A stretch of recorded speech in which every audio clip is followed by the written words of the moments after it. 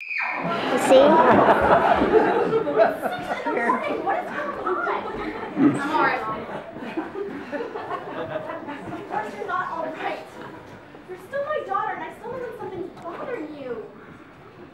Don't worry, baby. We'll sort of this whole wedding malarkey. Malarkey? What do you mean, malarkey? Oh, it's just a figure of speech. No, it's not. That's what you think, isn't it? That I'm just stupid to get married, that it's just a label, and I don't understand the commitment I'm making. Is that what you think, Mom? That Sky and I are just children, and that all I want is the big dress and the destination wedding? I am not pretending to understand why you're doing this, Sophia. No, of course you wouldn't. You did just fine without a man, didn't you?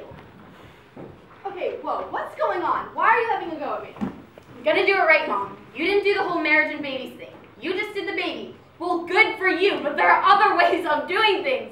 There are other ways of living than just like Donna Sheridan. So excuse me for trying them out. You're not supposed to laugh. That is not a laughing matter,